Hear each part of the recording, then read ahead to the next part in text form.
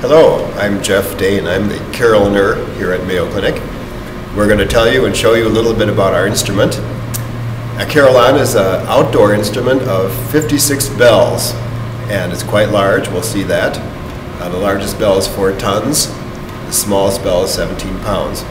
I'm sitting at the practice instrument. You can see behind me here that this is quite a large instrument as well, but this just plays in the room here.